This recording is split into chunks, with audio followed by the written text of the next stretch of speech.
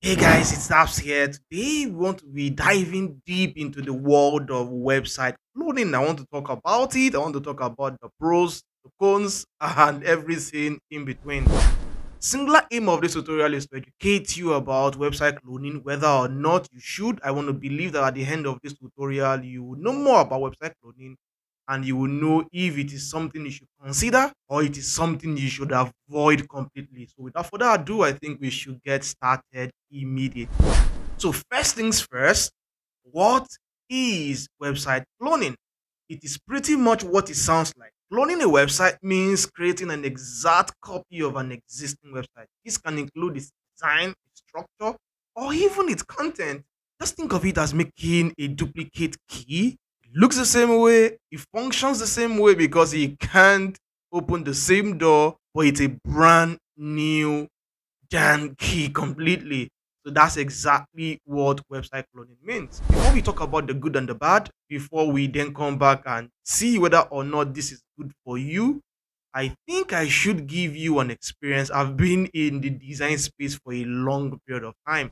According to weepybeginner.com, in 2024, over 43% of the entire website in the World Wide Web is hosted on WordPress. If that is the case, I believe using WordPress as an example would be very, very sufficient for this purpose.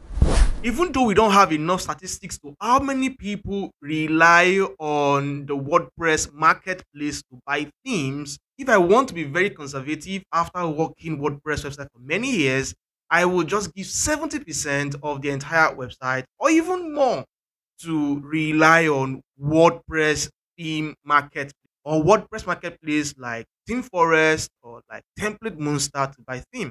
So what this literally means is that we all rely on the exact same theme to design our website.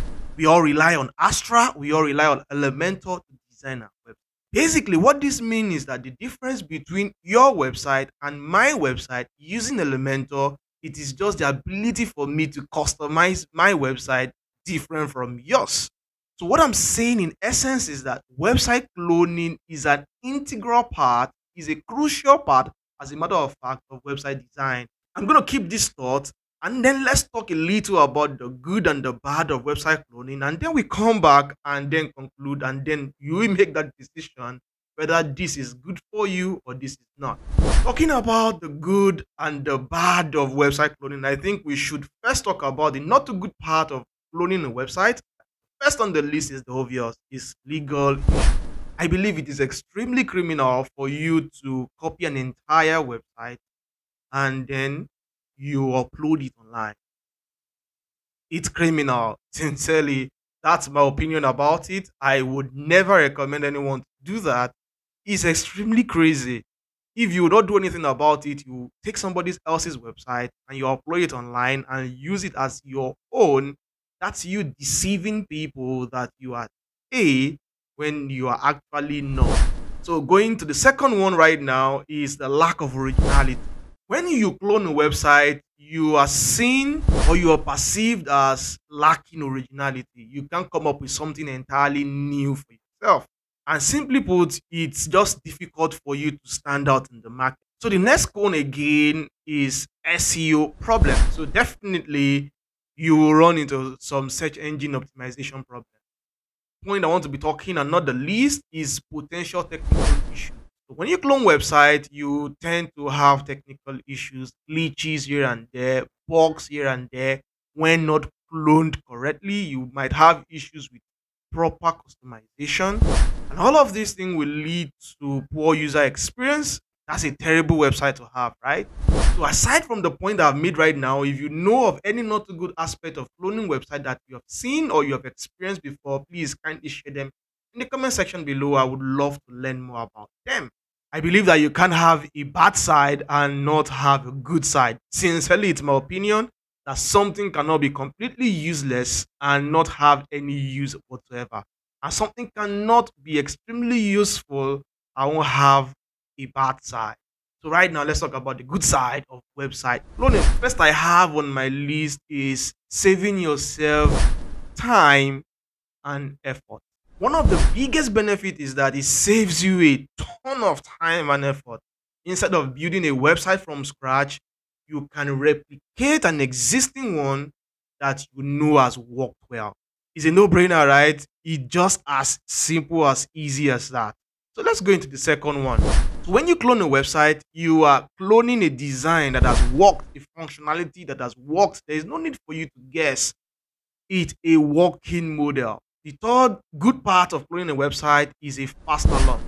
Cloning a website saves you a lot of time, and I've showed you on this channel some of the AI tools that can literally just help you clone a website within split seconds.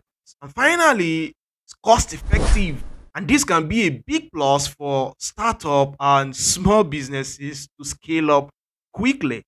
In my opinion, anything that is fast, that will save you so much time, that will save you so much money, that will give you a proven business model is something you cannot entirely throw away. It has its good sides.